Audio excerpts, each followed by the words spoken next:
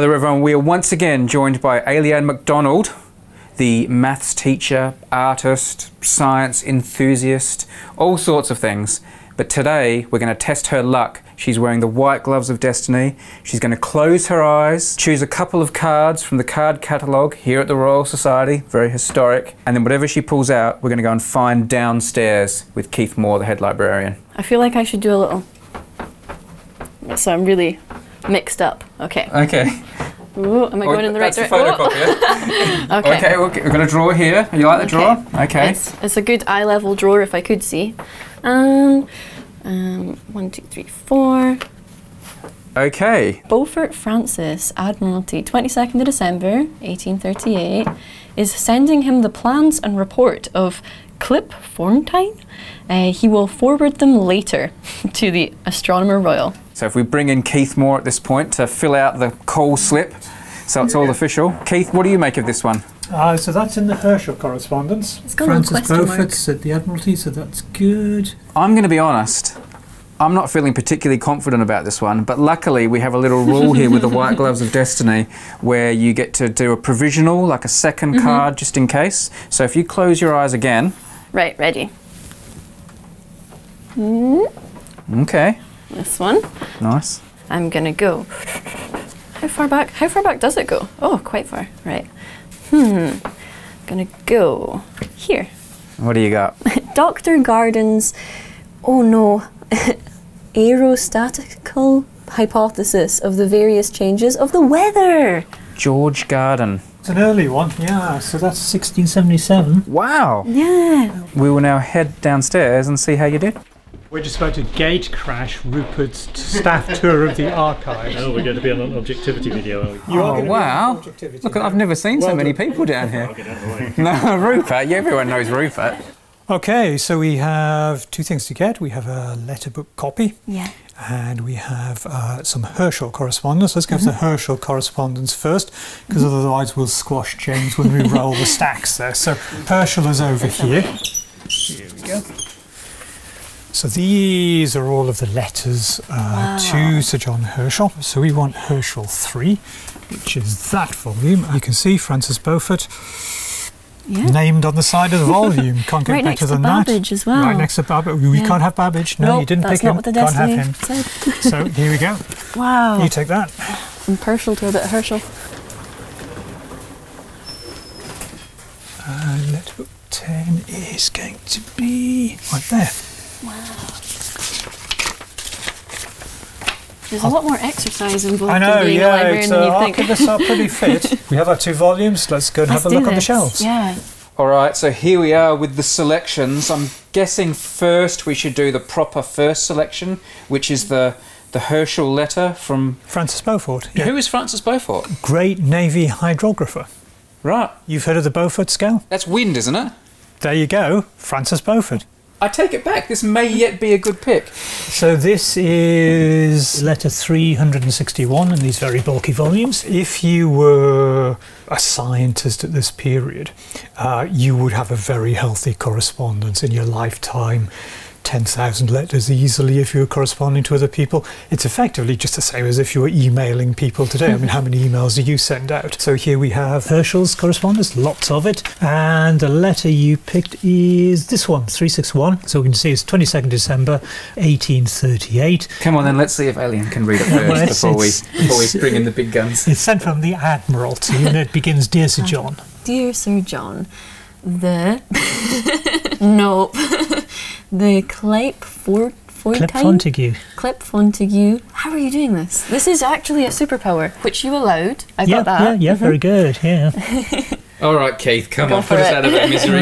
Okay, so the Clip Fontaine report and all the plans which you allowed me to send to you are in a separate roll. So he sent the good stuff separately from this letter. It's an attachment. Yeah. Please see attached. I have taken the liberty of enclosing them herewith. So there's another enclosure here. So basically, all the good stuff is in the enclosures, and that's just a covering letter. Well, not great. The Herschel papers are chock full of interesting mathematics. And I managed to dodge it all. You body swerved the lot. That is not a good pick. I'm sorry. That is not a good pick. Title of this video, World's Unluckiest Pick. No, you still have your reserve. Yeah. So maybe this is going to make Come on, amends. George Garden. So this is letterbook copy 10. Let's just say 1, 2, 3 here. Let's just see if that's a paper number. You see when Keith flicks through, you see all these cool diagrams and things, and it just hints at what you could have had. So here we go.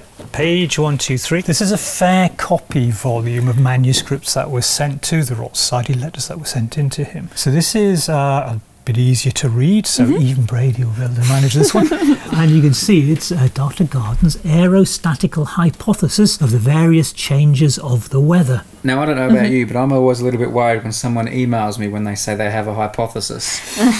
It starts with an apology, so... Yeah, well, that's always good. I'm sorry I can give you no better satisfaction in this account you demand of the conjecture we had lately occasion to talk about. My other necessary diversions and the few observations I have made render it the more imperfect. So it's not very good, he's saying, to begin with, so, well, that's fair enough. However, since it is your pleasure, you shall have it as it is, and if it come afterwards to be cleared and confirmed by the joint observations and sentiments of others, it may pass for an aerostatical hypothesis of the various changes of the weather. So he's just setting up the paper in that beginning there. Let's just get an idea how long this is. 1, 2, 3, 4, 5... 6, 7. Oh, this is heading towards I have an hypothesis territory. 11. Hang on.